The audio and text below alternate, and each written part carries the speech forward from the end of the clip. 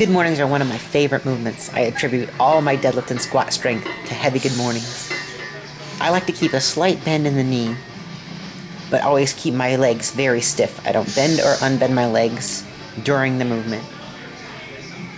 I place the bar below my trap and above my rear delt, but then I roll it down just a little bit to give me a little bit more leverage and to make sure that bar's not going to roll up onto my traps or my neck.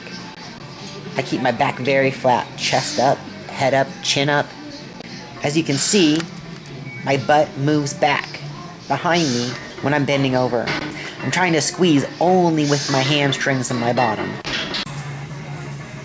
I always control the weight down really good, and sometimes I squeeze the weight up if I'm going a little bit lighter.